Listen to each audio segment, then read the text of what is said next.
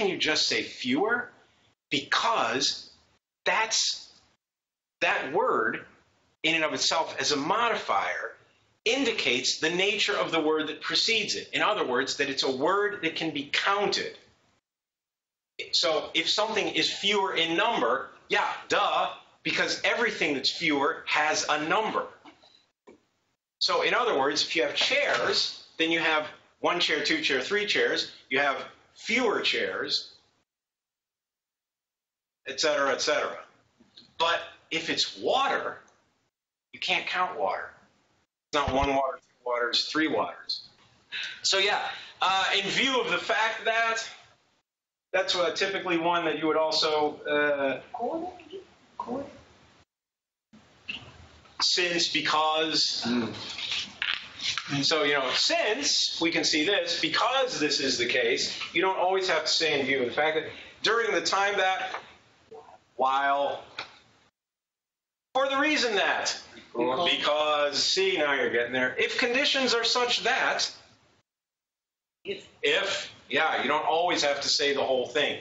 But, now I will point out that if you go through this, cognizant of the fact that is, actually there's 2 words for that. You can't use just one. Aware that is what you're, so then you're aware of something. You are aware that something is the case. Obviously. You could, no, it's not really obviously, because cognition is more the idea of awareness. What you're talking about is that something is blatantly true, for example. By the way, a little writing tip. We were talking in the break about language use and the prudence behind jurisprudence. And one of the things I can tell you as both a writer, a reader, and a former editor, translator, etc., be very careful with the word obviously in writing. And the reason for this is it's often a no-win situation. Because if you say it's obviously and then say something really obvious, it's like you're knowingly wasting the reader's time. But if you say obviously and then say something that's really not at all obvious, it's kind of like you're being snooty and you're trying to make your other party sound stupid. And that doesn't work either. There is, however, one case where you can really use obviously, and that comes in very handily for you folks, and that is when you wish to acknowledge a clear and distinct counter-argument to whatever you're saying. Then you do see that you say, obviously. The first objection that could be put up against this would be to state this.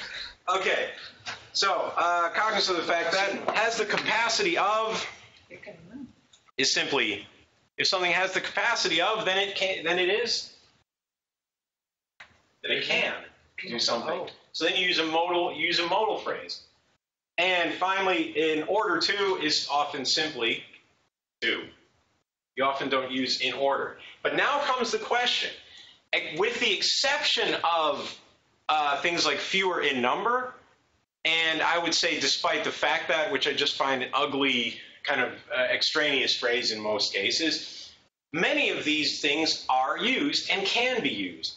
But then what are you doing? It's what we said before. You're slowing down the reader with purpose. You should use the longer phrase when your whole point is you want to draw the reader to a halt a little bit. When you want to slow them down, you want to have them thinking about something, pondering it more than you want them to be skimming through it. But in most other cases, so I'm thinking 75% of cases, you want the shorter word. Clarity, brevity, and variety. Keep in mind, so there you go. Words have hidden meanings. We just talked about this. Denotation and connotation. So as I said, sometimes the meaning of the word is literally one thing, but its value, its emotional value is something very, very different. If you look at this, then you have, you can think about words like cheap versus inexpensive, for example. If it's an inexpensive hotel, you got a good deal. If it's a cheap hotel, you shouldn't be paying a lot of money. In the one case, it's high value, low cost. In the other case, it's low value, low cost. And that's implicit in what you're saying. Then, the lexicon also has all these wonderful words from the law, your own field. Then you get subpoena, felony, estoppel, injunction, tort, fiduciary, surety, tenure. But you also have a whole bunch of others. What else is there? There is the Latin. And now I'm going to tell you something that's going to be highly disillusioning. There are Latinate phrases in pretty much all European legal traditions. But now comes the fun part. They're not all the same. One of the ones that I discovered and found very interesting was the fact that while both languages recognize both forms, in Dutch, when you're talking about the principle of that you can't reverse legislate against crime. So in other words, you can't have act committed, law, and then punishment. That's called nulla puna. From nulla puna sine previt legit penale, if I remember my Latin from law correctly. Something like that. The same phrase is in American law as well, but they almost never use it. Generally, they just use the more generic term. They talk about ex post facto laws, which is actually in Dutch reserved for pretty much everything that isn't criminal law. So, interesting little switching up. You also have terms that are more common in one than in the other. For example, in English law, in re is used, and sui generis is often used way more commonly than in, for example, the Netherlands, the only other system that I can compare it with. But, for example, I've noticed that terms like mutatis mutandis is used much more frequently by Dutch speakers, even writing in English, than by English speakers writing in English, so by the same handle. So you have all these nice terms, but they're not necessarily always going to be the same or used with the same frequency. So you have that as well. Then you start getting the really good stuff. Indeed, what did we talk about? Made-up terms, the words that come from the literature. Look at the ones that you have in your own. The idiom of the law itself can be quite colorful. An escape clause, run with the land, with malice of forethought. The clean hands doctrine, clear and present danger. Deep rock doctrine, fruit of the poisonous tree. I've always loved that one. Front-end load program and yellow dog contracts. By the way, that's a really obscure one. Does anyone have a clue as to what a yellow dog contract is? It's a contract that says you cannot join a labor union. Oh. Well, we don't have those. And it's illegal in most places. But those in the United States traditionally are called yellow dog contracts. Do not ask me why. That being the case, where does that leave us, and where does that lead us as we roll towards our last coffee break of the day? Well, what did I find in your field? Lexicon of Fiscal State Aid. Externalities is a word you definitely want to keep abreast of, especially because externalities can mean a lot of different things. Again, there's the multiple levels of meaning here.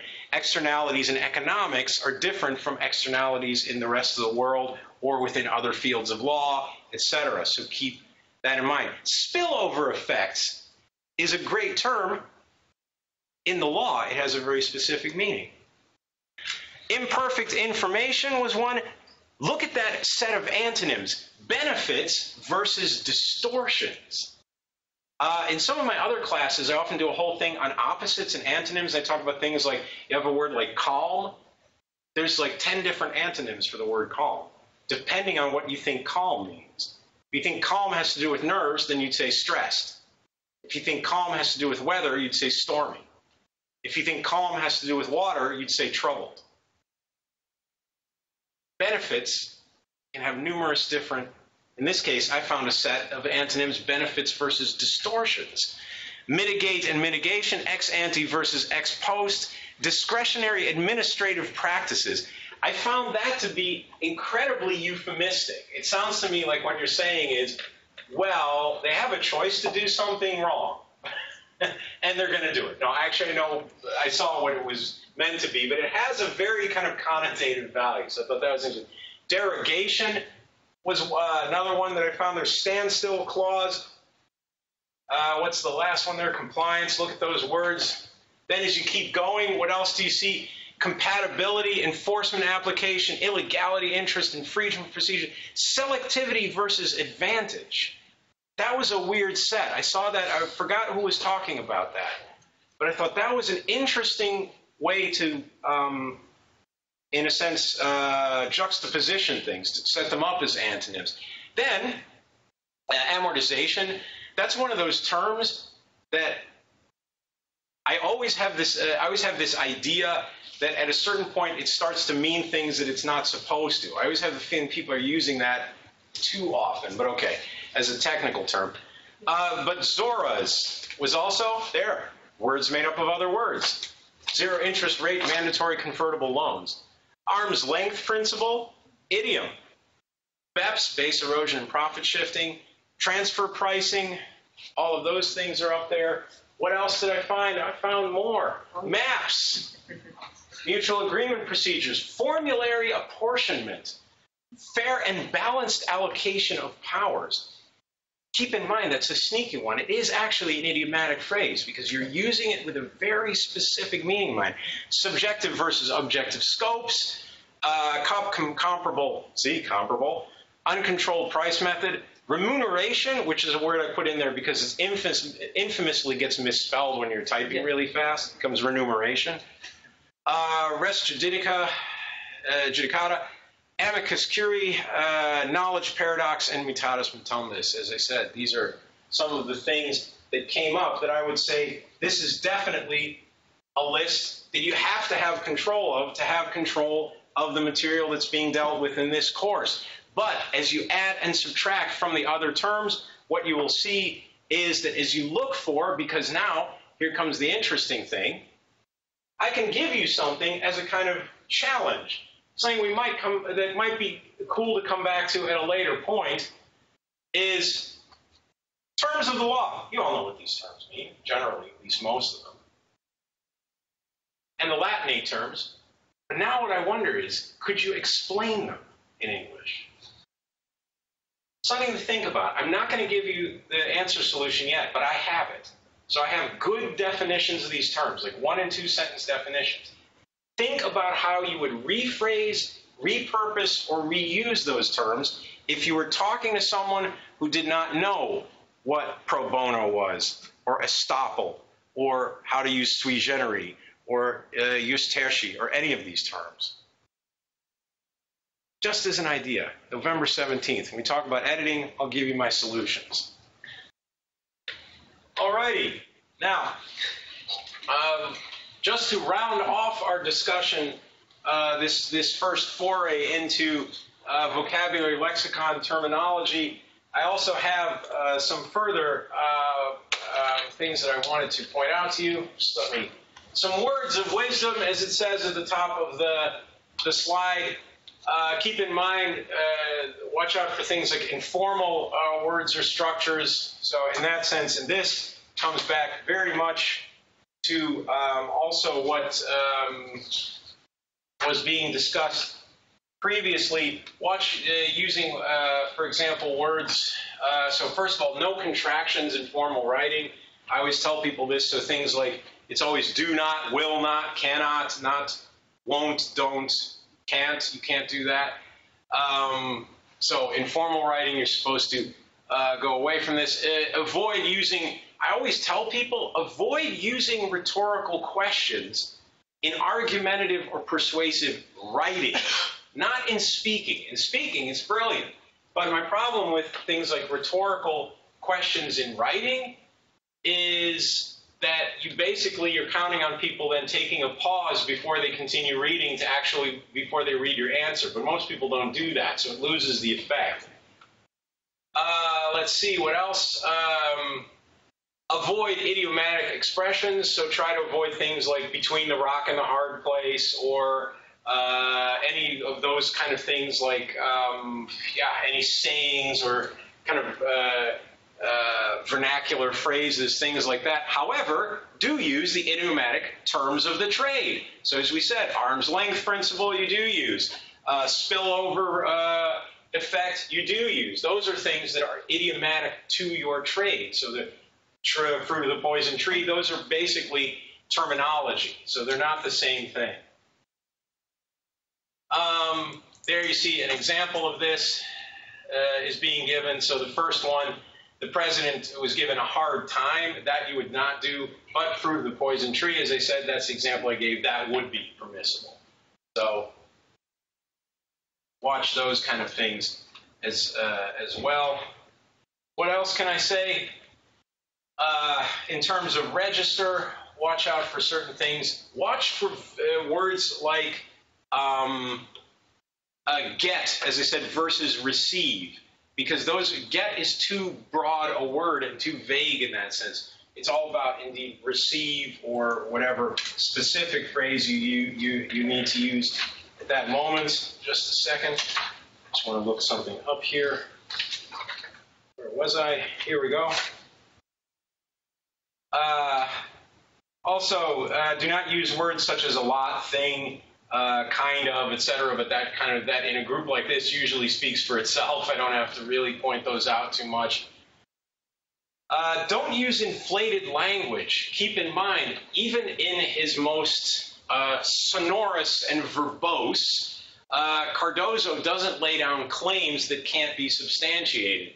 And you were talking about that before, but that's also true of hyperbolic language. So, for example, there are an infinite number of definitions of equality. No, there aren't. There are definitely a finite number of definitions of equality. It's just perhaps a very large number, but it's not an infinite one.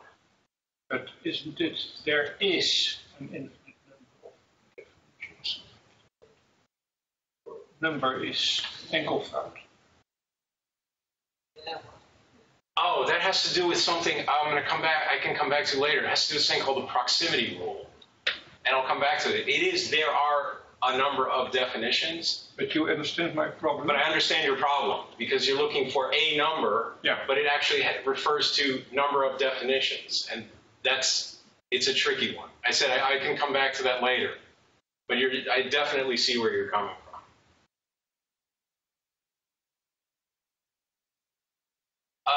Try to use, as I said, very few low context or vague words. Remember, good and bad in this context always have to be substantiated. So it has to do with, for example, the one that I always give is things like good data. Why is it good data? It's because it's reliable data. It's a complete data set. It's evidence would be the same thing.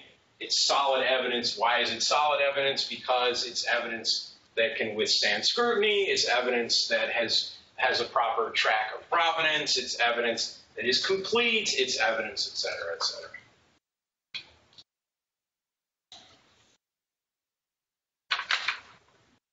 Also, use interesting and important sparingly. They usually,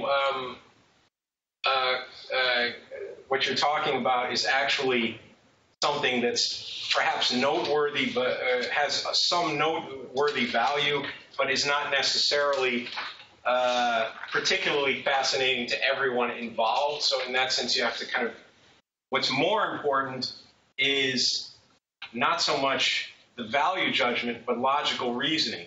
So what you're looking for is not so much that something is of interest or of note, but that it's a necessity, or that it's, for example, that you're looking and saying there's a logical cause and effect, that's what you're trying to get across. And then you would say, what is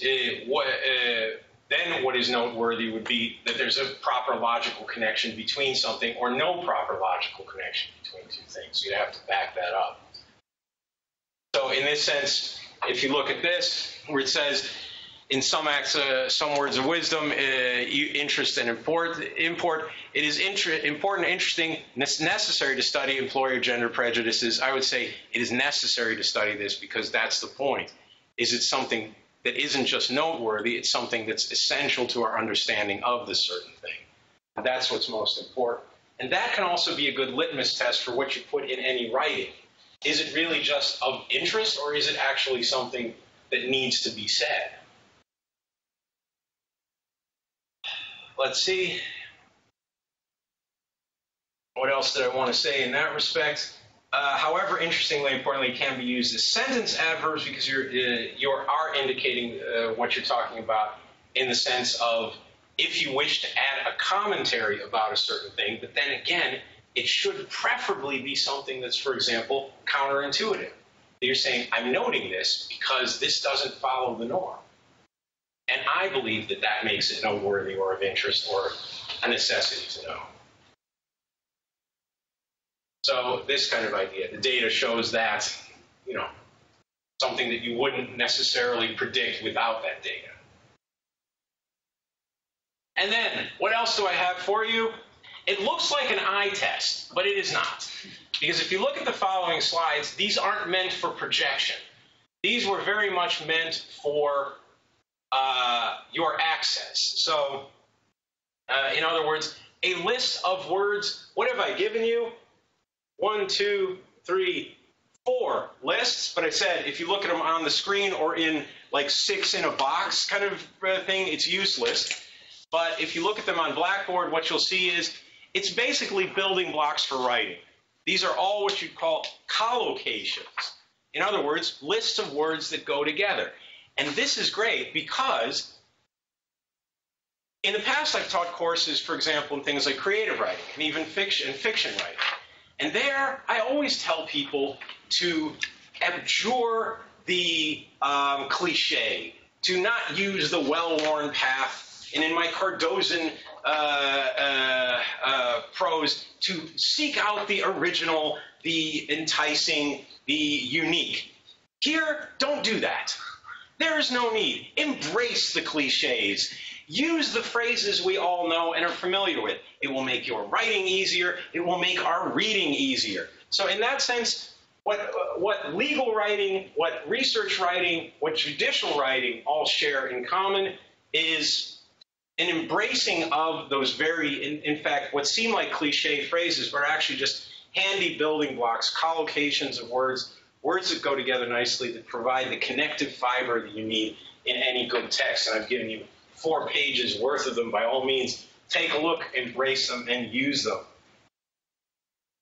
That being said, that's what I have to say for today about vocabulary and lexicon.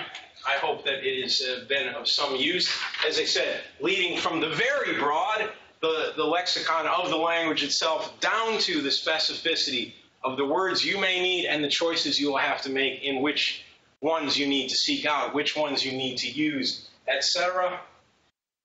That being said, I'm left with but one task for today, and that is I wish to explore the future with you. But the future that I wish to explore is future time and expression in English. A first foray. Now, this is noteworthy because anyone who's done a high school program in English has done 3 distinct things in English once they get to the later stages. You've dealt with what's called future expression in English, so talking about future time. You've dealt with conditional sentences, so those constructions, the if-then construction, and you've talked about something called modal verbs. So those are all of those verbs like can, could, will, would, shall, should, may, might, must, would, rather, had, better, need to, ought to, used to, etc. However, one of the things that high school teachers don't do and can't do is draw them all together. First of all, they don't have the time. And the second reason is they don't really have people in front of them who are going to do writing at that level where it would make sense for all of these things to be brought together. But here we can indulge in these subtleties of the future, condition, and mode. I'm going to start today with the future. We will come back to condition and mode later. But I do want to say one thing about this. Now, as I said, I can't compare to all of the languages in this group because the one that I'm truly skilled at outside of English is Dutch. But I can tell you, the Dutch modal use is illustrative of why English is not considered a strong language grammatically. Because in Dutch, all of these things like can, could, will, would, shall, should are way more subtle than they are in English. And one of the reasons why is in Dutch, I believe this is also true in German, you have what are called chained modals. In other words, in English, if I wish to express any more than one mode, I have to stop and restart my sentence or create a parallel construction or have a whole new sentence. But in Dutch, you have all these great phrases where you can say, had het moeten kunnen weten. You know, I had to, should have, could have known it. But it was still actually grammatically correct language. It was a thing of beauty. In English, you do not have this. And again, that's where translation rears its ugly head. If you think in Dutch, or as I said, to some degree in German, along those lines, and then try to translate, you're going to be in trouble because there's no counterpart in English. You'll have to go to a completely different type of construction. In this field, German is, I think, even richer than Dutch. Yeah, well, and what German has is it also has you have this wonderful specificity of all the what is it, naamvallen?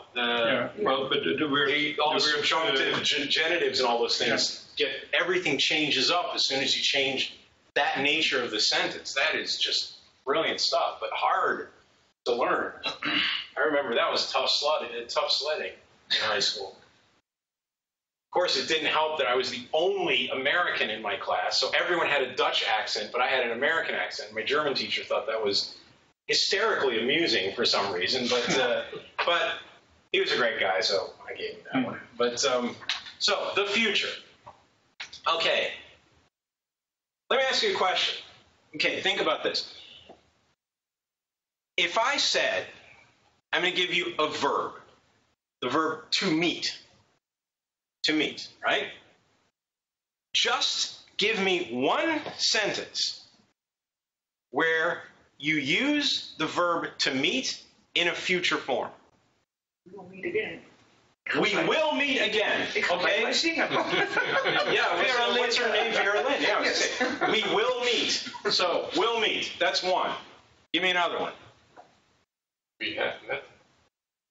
No. That's a future. That's not a future. That's a present perfect. Yeah. I'm going to meet. Going to meet. Thank you. Yeah. By the way, you're following fantastically the order. So you first gave me the simple future, will meet. Then you gave me the planned or intended future, am going to meet. Give me another one. Will be meeting. I'm meeting. I am meeting. Very good. And? Will be meeting. Will be meeting. Am meeting is the third form. That's what's called the arranged future. What you gave me was the future progressive. So in other words, the future as it takes place will be meeting at a specific moment in the future. So those are already four really good forms.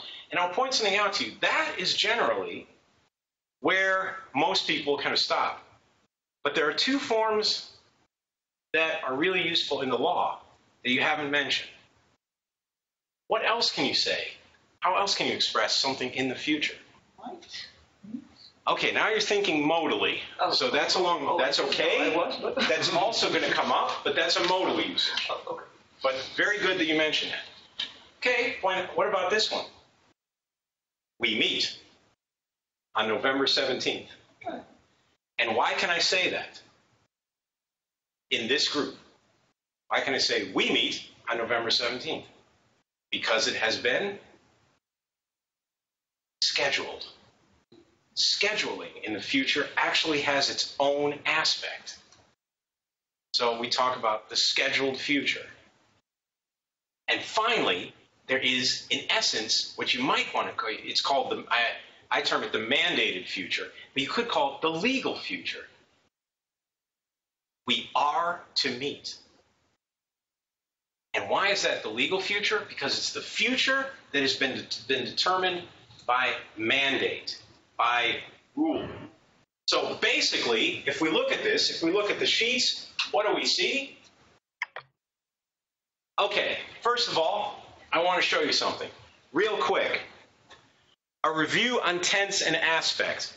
Keep this in mind. If you look where it says a quick reminder on tense and aspect, there are two distinct terms when you're talking about time in language. You have the tenses, past, present, future, and you have the different aspects within those tenses. And all of those things are things like the simple present, the present progressive, the present perfect, the past perfect. All of those things are what we call aspect.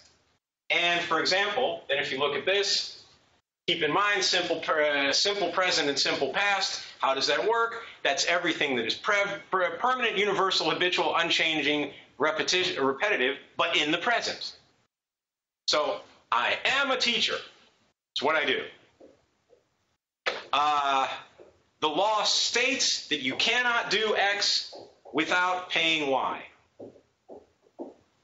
Those kind of things. But you cannot do is the thing that's key here. So simple present. Paying is the activity that follows its verbal construction. But okay. So permanent, universal, habitual, unchanging. I am a teacher. This is a university. The sky is, well, I was going to say blue, but Great. the sky is there. How about we just keep it at that? It's been changing all day here. I don't know what it's like in your respective communities, but basically the Dutch weather has been Dutch weather. In other words, about every 10 minutes we get a different season. But if it's permanent, unchanging, simple present, if it's the progressive, past progressive, present progressive, then the idea is it's still in the present, but it's about to change. So, for example, it's things like if I say, I live in The Hague, that's permanent. That's where I live. I actually do live in The Hague, by the way. But what if I say, I'm living in The Hague? Then what am I actually saying?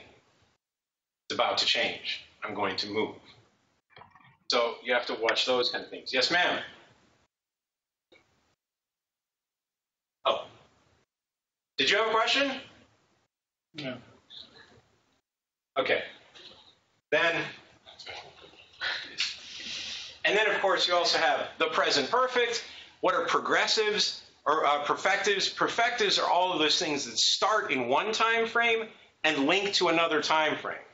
So if you have the past tense, present tense, future tense, if the past is linked to the present is linked to the past is linked to the future through the present, anything like that, that's called a perfective aspect. So the present perfect, I have been a teacher for 27 years. That's saying I started being a teacher in the past. I'm still a teacher in the present. So then I'm using an aspect that links up the two. Those are perfective aspects. So you basically have static aspects, present, simple present, present progressive, and you have dynamic aspects. Those are the perfectives, where then you're talking about, you're looking at this and you're saying, I'm linking the past to the present to the future, or moments in the past to other moments in the past. He had been a teacher for 25 years when he won the Nobel Prize. One moment late in the past, he was a teacher, started. 25 years later, still in the past, something else happened. You're connecting those two moments in the past. Had been a teacher. That's the past perfect. And in fact, we often call that the present perfect in the past. So you have this interlude of these perfectives. Now, how does this play out for future time and expression? Well, future time has 6 static aspects. Those are the things we just discussed. No perfectives there at all, but it has 6 forms, not 2. The present and the past only have 2, simple and progressive. What does the future have? It has the simple future, the planned future, the present progressive as a future or arranged future, the future progressive. If there's a future simple, there should be a future progressive.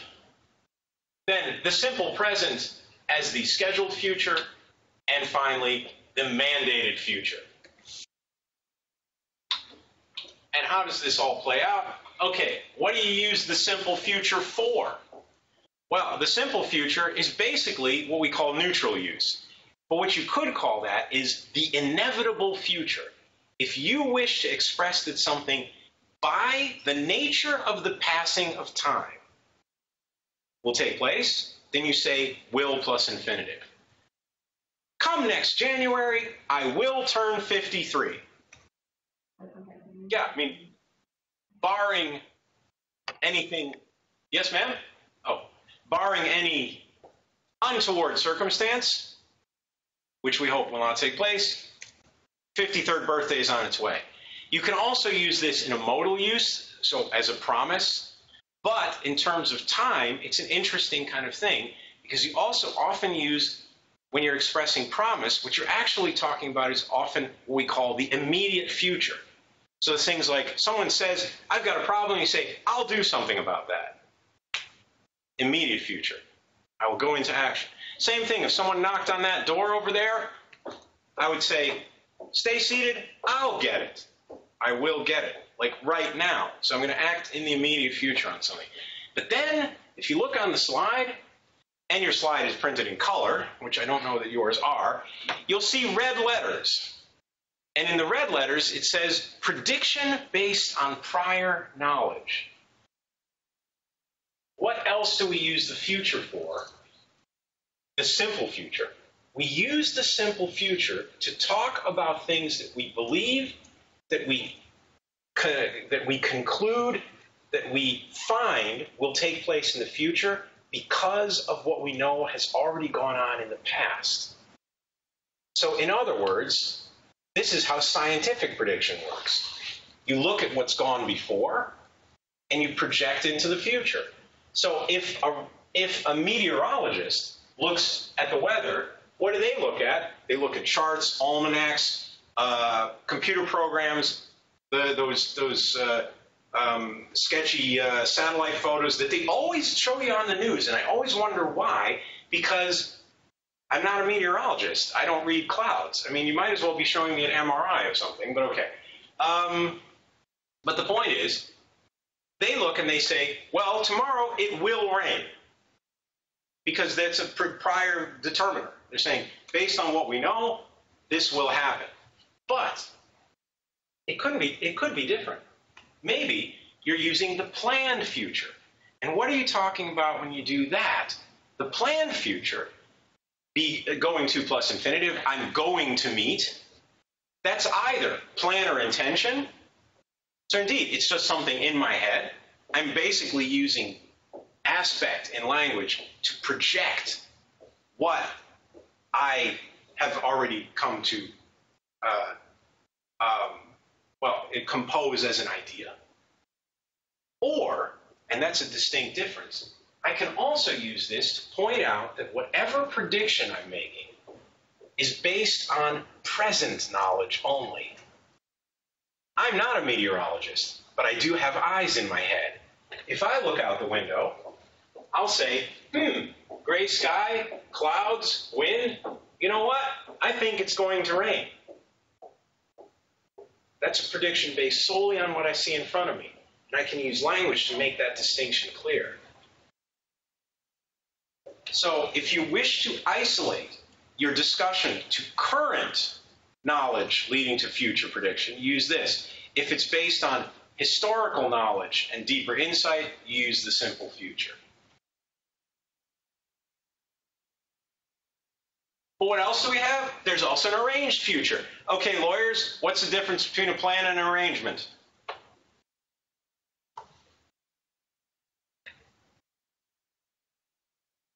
How many people do you need to make a plan? How many people do you need to make an arrangement? More than one. At least two, yeah. So here, you actually see a social construct being encompassed, or being, in that sense, what's the word I'm looking for? Enshrined, as it were, in grammar. Because if I wish to express that something's a plan, I say, I'm going to do it, but that's all about me. But if I say, I am meeting with Carla after class, then you know that I've determined that, and so is she. It's an agreement. So it's basically an arrangement has been made, usually in the short term, and then you use the present progressive. I am meeting with. Excuse me, from Vienna. Sure. To go back to the future once more, simple future and planned future. Mm-hmm. You gave the example of in January, I think it was, you will turn 53, right? That's for the simple future, yes. Yeah, and wouldn't it be possible to say in January you're going to turn 53? Yeah, and I'm going to get back to that. Because I'm giving you at the moment, all of the clear definitions as set down in grammar. But the truth is, your question kind of tips my hand, and I'm more than willing to have my hand be tipped at this point. You know what's cool about the future tense and aspect thing? I'm going to teach you all the distinctions, and these distinctions are good. And if you use them properly, you'll come across as wickedly precise writers. But the downside to this is there's no downside to this, because there's an enormous amount of flexibility here. The truth is, many people just talk about things like the inevitability as a plan or intention, or they talk about a meeting they're going to have as a plan or intention, or they talk about a plan or intention as if it were an arrangement. Most people aren't as precise in their language use as they should be, and that works to your advantage because that means as you're trying these things out, you're not going to get caught out. Because the fact is, unless you really make extreme errors, you have a lot of flexibility in using these things. So, but I will point out, it would be, you'd be a subtle user of the language if you said something like, well, as I will turn 53 next year, I'm planning to organize a big party in February. See, then, or I'm arranging to organize a big party in January. Then you'd have something where you'd say, I'm using both terms of the future to express both the inevitability of the one thing and the arrangement of the other. But as I said, most of the world does not work this way. Okay.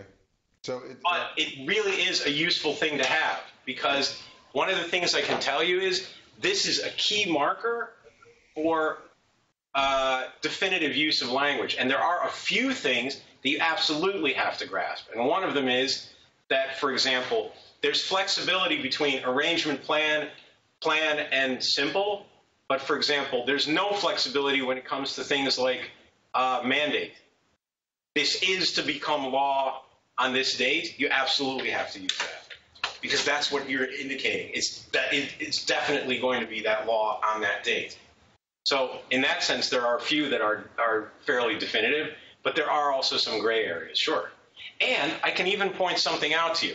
If you give me 1 moment to move forward through these, then I'm going to show you one where you see how people actually are manipulating you using these things. Because here, if you look at this, we were talking before, where's my thing? Oh yeah, here we go. So the arranged future, then if you look at the future progressive, for example, what do you see there? That's ongoing at a defined moment in the future. Again, that's one that you can't really depart from because it is what it says it is. So 3 weeks from now, I will be flying to Florida. Yeah, that's kind of, you can't say I'm going to be flying to Florida, but that's stylistically a little out there. So, but you can also use this to indicate what's called the normal course of events. Now, what do we mean by that? We talked before about predictions based on prior knowledge, predictions based on present knowledge. You can also have predictions based on norms. In other words, if you assume that everything goes according to a norm, you can make a prediction. Say my kid brother, who lives in Boston, and is actually a lawyer of all things, if he moved to the Netherlands and he said, I'm moving to Holland and I'm going to be teaching at your university, I'd say, oh, I'd make all kinds of assumptions. I know what kind of law he's in. I know what his interests might be. So I know the people who work in the department that his specialty is in. Then I would say, oh, well, if that's the case, you'll be working with this one and this one. That's the normal course of events. I'm assuming he's in corporate law. He'll go into the corporate law department. In the corporate law department, so-and-so is teaching and doing research. He'll be working with so-and-so. Could be it's completely different. Maybe he says, I've had an epiphany, Mark. I'm no longer in corporate law. I'm doing something with some other field. And I say, okay, that can change. But if we follow the norm, then that's what happens. And now I'm coming back to the Vienna query here, which actually sounds way heavier if you say it like that. Then it sounds like a European, like a novel, the Vienna Inquiry. So by Dan Brown, but okay. Now, how do people manipulate us? Okay. I'm going to show you something. That's the normal course of events. But what do we see on the next slide? We see here it says the simple present as the scheduled future. Scheduled events, activities, and sequences. Now, if you go to a bus or a train station in the English-speaking world, so bus or train station, they announce the coming and going of all the trains and buses using the simple present. So, the number 14 inbound bus from Manchester arrives at this and this post in 10 minutes. The outbound train to Chicago leaves the platform in 15 minutes. This one arrives. This one leaves. This one departs. This one enters. It's all in the simple present. Because what are they doing? They're emphasizing the schedule. even if the train is 45 minutes late, they still say it arrives, it departs, we've got a schedule, we're doing this thing for you. But now go to a plane, now go to an airport. They don't say that. They actually use the future progressive. We'll be arriving in 10 minutes. We'll be departing from this in 20 minutes. They've done research into this. Linguists have done research into this. What they discovered is that at bus stops and train stations, people are obsessed with times, and they don't give three figs about safety. And trust me, I've been on delayed trains. They really don't care. If we were once stuck just outside of the university, most of the people on board would have voted to just walk along the tracks to get to class, whatever. They care only about the schedule. So everything's expressed in schedule terms, the scheduled future. But people at airports, they want to be on time, but most importantly, they want to be safe. And the normal course of events future is reassuring language. It's like everything is going the way it should, according to norms. The plane will be landing, it won't have an accident, everything will be fine, the people will be safe. We literally get manipulated by this language use. And then finally, as I said, there is also then the mandated future, and this is very much the last one, but the one you need to remember. This is things that are supposed to happen by decree, protocol, law, mandate. If it has to take place, then you have to use this future. If it has to take place because of an external official authority making it happen. And this, ladies and gentlemen, is why in many places emergency instructions are given in the mandated future. In case of emergency, you are to exit the building using the stairs only. You're being ordered by authority to do this. It's a mandate. So, with that in mind, I've given you an overview of, well, a whole bunch of stuff. And among that whole bunch of stuff, vague language intentionally used, what we've discussed is, we talked about working backwards, we talked about future expression, we've done the initial stuff on the initial materials on that, we had a first foray into lexicon building, we talked about voice and direction, passive and active, we talked about the modes and the key modes and styles in legal writing and legal expression, so the Attic versus the Asiatic.